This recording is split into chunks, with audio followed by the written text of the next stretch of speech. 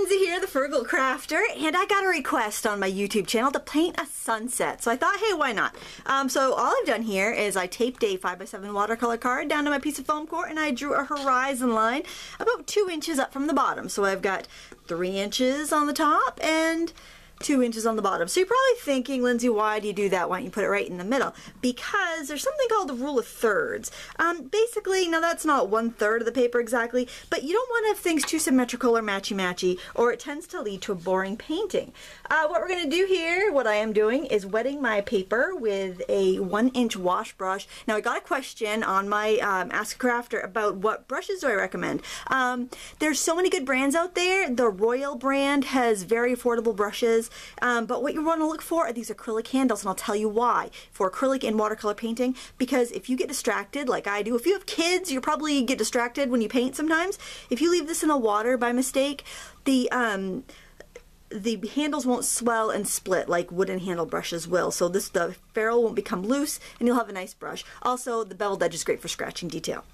Alright, we have wet paper. What we're going to do is put a little ultramarine blue. Hope I have this on my palette. I rescued this palette. It used to be my one of my travel palettes, and found it in a bag, and it had, some of the colors were a little moldy looking, so I cleaned it up and saved what I could for paint. So I think I've got some some ultramarine here. I'm going to add it to one of the corners, and we're going to get some really nice colors in here. And I'm going to add a little of a phthalo or turquoise right up here in the corner, because I really want to get a nice rainbow of color. I'm going to put that right in there, just to work it in there, just to give me some nice saturation. I'm going to work in a little bit of lemon yellow. And I'm going to have to be careful not to cross them over, because I really don't want them to turn green. So I'm going to add some of this down near the horizon. That lemon has a green cast to it anyway, so I think I'll go in there into some cad yellow too. You can skip the lemon. I guess that didn't work as well as I thought. And I'm going to add a little bit of alizarin crimson in here. I want to have a nice vivid sky. Let's kind of work that across. Isn't that pretty? It's very plain right now. I think I want to get a little bit more color in there, because it's going to dry later. We've got our watercolors.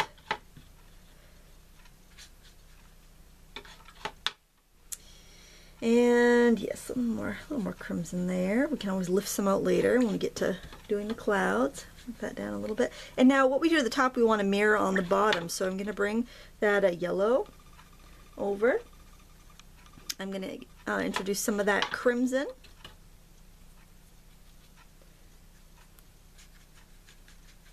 And some of the blue. And the thing about a sunset that makes it a really great beginner project is that the only color you worry about is in the sky. Everything else is kind of silhouetted because of the bright, vivid colors. Now we want to add some, I think I want even a little more blue in that sky. It's just, I want to have a little more contrast. So I'm bringing that blue down a little bit more. I'm doing to the bottom when I do the top. Sometimes if I feel like my colors aren't blending enough, I'll just give it a little tap. Let them do their thing. Look at that. They're kind of moving around now. I'm going to use my paper towel, and I'm going to lift out a couple clouds here. I like how the sky is kind of at a diagonal. I want to increase that motif. We'll add some color to these clouds later. A few skinnier ones down near the horizon. I'm just I'm bending my paper towel and getting a dry spot as I go, and I want to put these reflections of these clouds on the water as well. Alright, now if you end up lifting too much out, just wet it down and repaint it. Not a big deal. Your watercolor paper is very durable, and it can handle a lot of that. So what I'm going to do here is I'm going to go dry my paper off with my heat gun, come back, and we're going to finish this up. Alright, now you're seeing the dry paper. Look how much lighter the paint is now that it's dry. That's something you want to keep in mind whenever you paint, that it does dry lighter. Now I want to use kind of a bigger, floppier brush to paint. I kind of, like I mentioned it before, match the brush with what you're painting. I'm painting clouds, so I went to a bigger, floppier brush. Now the reflections you're going to find on the clouds are going to kind of be a little opposite. The tops of our clouds are going to have that crimson look. So you just kind of draw your top of your clouds with the crimson here. Clouds really close here, right in the yellow, are actually going to stay pretty yellow, pretty white. So we're going to leave those alone. But we're going to mirror what we're doing here. Remember, we mirror on the bottom. We got reflections in the water. Go in and pull some color out if you get too much on there. I'm going to add a little bit of yellow, and I'm going to let it mix in with the red that I just put in there because we want that beautiful glow of sunset clouds. Or maybe they're sunrise clouds. You know, I really don't know. What do these look like to you? So your picture can be whatever you want. And I can even add a little bit of a rim of the crimson on the bottom of my clouds and just let it blend. The less you do, I think, to a sunset, the better it's going to look. It's going to look natural. You don't want it to look like a human painted it. You want it to look very ethereal and natural. So that's what I'm going for here. But don't be afraid of the color. It's only a piece of paper. You can almost tell, I think, when you look at a painting and someone was afraid. You know, you don't want to be afraid in your painting. There's no reason to. Nobody has to see it if you don't like the way it turns out. And if you get a big glob of color, just set just blot your brush off, set it in, and you can soak it right up. And if anything is too dark, you can go ahead and blot it, and that will take away any of the darkness. And I want to do, again, a little bit of, just trace the bottom of that cloud there. And I can even throw in a few orange clouds if I want to, just, you know, here and there. Just the hint of some clouds. You don't have to be too specific. I wouldn't be too specific, actually. I would be kind of vague with it if you're just kind of adding them for imagination. You know, just kind of suggest that they're there. I can add some purpley clouds up high, and I think I'll do that because this is kind of a little boring. Even though we're going to add more stuff to it, I really want it to be kind of interesting. So I'm mixing up a little bit of purple with my alizarin crimson and ultramarine blue on my palette, and I'm just going to throw in just a few puffies right over there. They're getting a little bit more, they're a little bit darker. The sun's not reaching up there so much, and put a few streaks in there, and I got to do it to the bottom because we're reflecting. Everything is getting reflected, so, you know, just be vague about it. That's almost like the sun is like right over there, I think. All right, now we're going to dry this again, and we're going to paint our land areas, which are really going to make the sunset come alive. So let me dry this, and I'll be right back.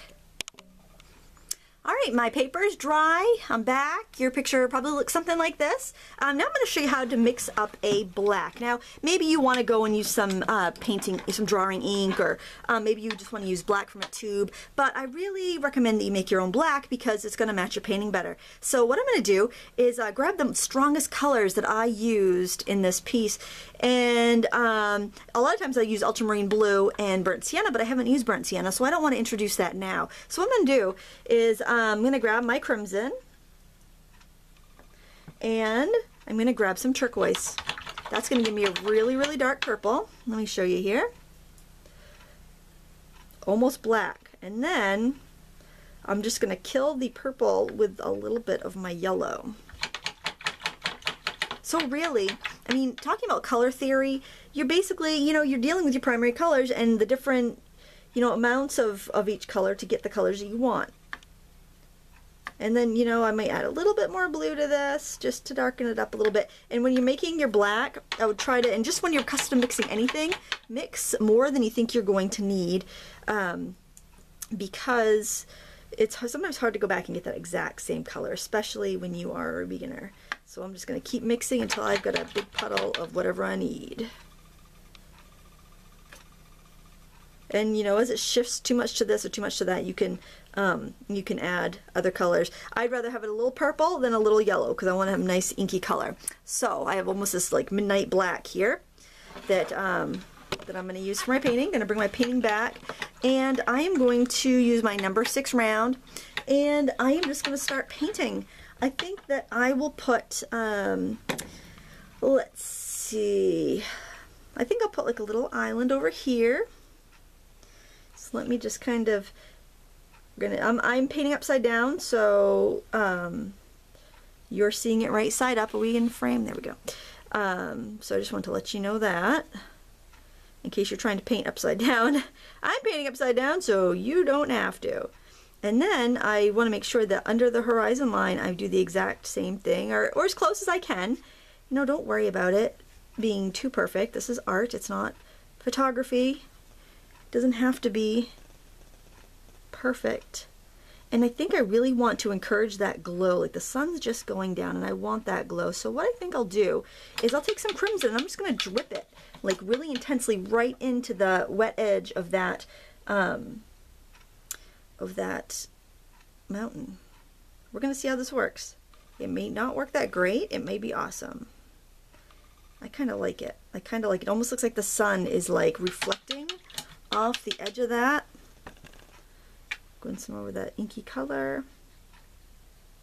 Maybe a little yellow in there. Let's just see what happens. Why don't we? This is experimentation. This is fun.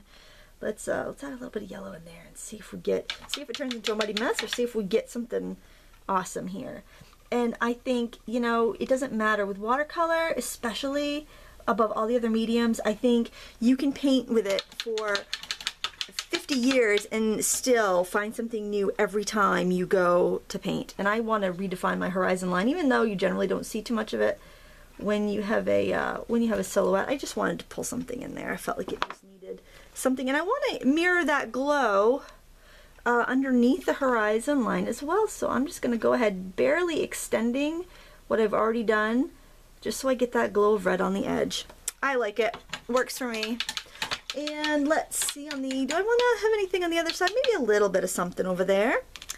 Yeah, why not? Let's go back with our dark mix and just kind of pull a little something across. Maybe so it's just kind of like a couple mountains off into the distance meeting in the middle. Maybe there's a road going through there. This is your imaginary landscape. You can make it however you want it. That's what's so great about art. And I'm going to go in and add some more dark in there after, but I did love the look of that glow on the edge. I'm just cleaning my brush. Before I dip my brush into my paint palette, I usually rinse it off because I don't want to contaminate my colors. This isn't my favorite painting palette, but I did want to get it out and see if I had successfully cleaned out my my palette. I always have a lot of painting palettes going because I used to teach watercolor classes to kids and adults, and I think I might start teaching to adults again the watercolor, because it's just such a joy to see somebody paint, you know, they don't think they can do it, and then they do it and they feel so awesome. All right, can you believe that I can just gab and not have anybody in the room with me? Oh yeah, you probably can if you've been watching my channel for any amount of time. Add a little bit of that red. I love the color. I do like putting color in. See, you would not get the color in your shadows if you were using black from a tube. So that's another reason. You can just fill your shadows full of glorious color. And you can keep adding color until you get, I just love that. I love it. Do you love it? You can't answer me, but I love it. You can leave a comment if you love it. You can leave a comment if you think, Lindsay, you totally lost your marbles on what you're talking about there. That was crazy looking. But I love it. I think it's awesome. Yeah. Just dripping that color. The sun's just glowing. It's making everything glow at this hour of the day. I love it. All right, so we also want to add, okay, so we've got whatever's the top of the paper is close to us. That's why the clouds are bigger. Bottom of the paper is closer to us. Stuff in the middle, close to the horizon, is further away. I also want to throw my little horizon line in there, just with the, dig it in there with the edge of my brush, just so I have a sense of my bearings. And, but I do want to throw something in to give a little sense of scale. So I think I'll put a tree in, and I think, hopefully this dark is dark enough. I think I might mix up just a little bit more, just in case. I want to make sure I have it nice and inky and ready to roll here. Alright, so what I'm going to do is just paint on a tree over here, because I really want this kind of lit up area to be my focus. Don't be afraid. I know you're painting over the whole thing, but really don't let it worry you. And by going the whole length of the paper, I'm actually adding some really great scale. And I think I'll just throw a few little branches. When I do my branches, I got my brush. I'm just using the tip of my brush.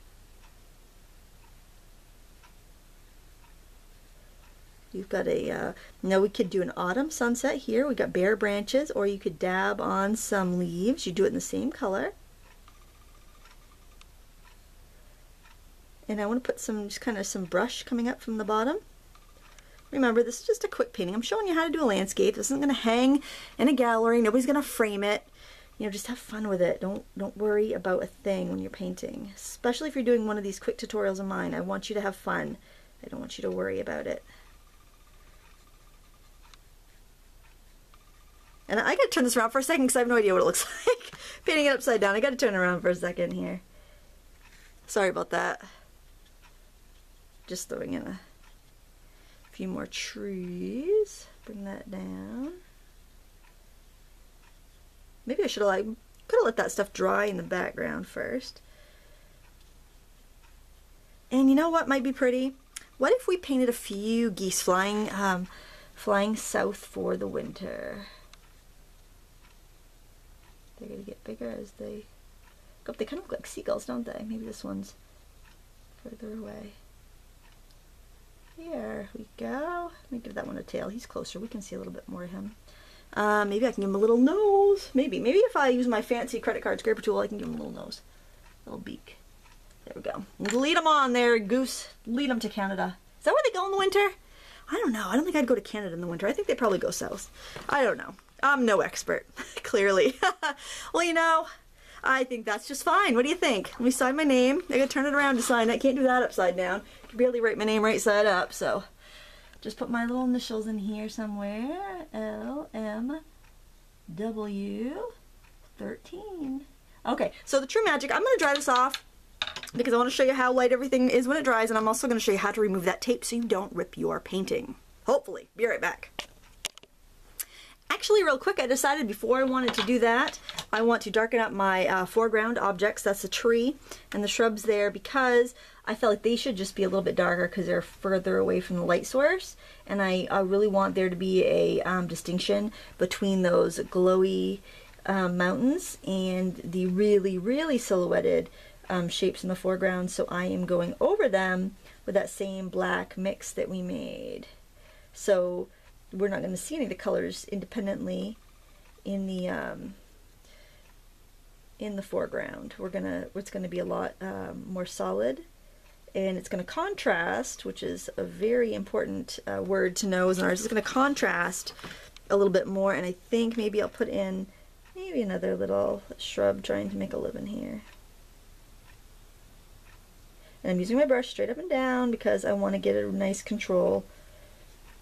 And yeah, now the thing about removing your tape when you're done is that if you have wet paper, it's going to want to pull. So the area down here is going to want to pull more than and rip more than the area on the dry parts of my tree. I kind of want this lacy, so I'm adding in more branches. But if that scares you, you don't have to do it. Do whatever you want. You can even, if you make a huge mistake, just dab, dab, dab, dab, and it'll look like you have leaves on your trees, and it's not a big deal. All right, so I'm not going to go dry that again. I'm going to turn it around for you though. And when I pull the tape off, the thing I find that helps the most, and it might tear a little bit there on the edge, is that I kind of pull it, I lay it flat against itself like that, and I just kind of pull it. See it does. See how it wants to tear there? I'm going to come in when that happens. I come in from the other side, and it's because the paper is wet, and I warned you that would happen, and it did. But pull it kind of at a right angle away from the painting. You can fix that with a little touch of glue or with a touch of paint when you're done. Okay, on the margin, it's not that big of a deal. I can glue that little flap right down with a little white glue when I'm done. But that's why. It's because the paper's wet. So see, I will sacrifice my card to show you why it happens, what to do and what not to do. All right, we're going to have time to take this tape off and still be under 20 minutes, barely. All right, and I just think it adds such a pretty frame. And I mentioned before, when I was a kid watercoloring, I always taped my paper down because I loved at the end when I could take my tape off and reveal the beautiful white frame. And that might rip a little bit there. No, it's not. It's doing good. All right, so there you have it, how to paint a sunset or sunrise, you be the judge, in watercolor. Thank you so much for watching. Until next time, happy crafting.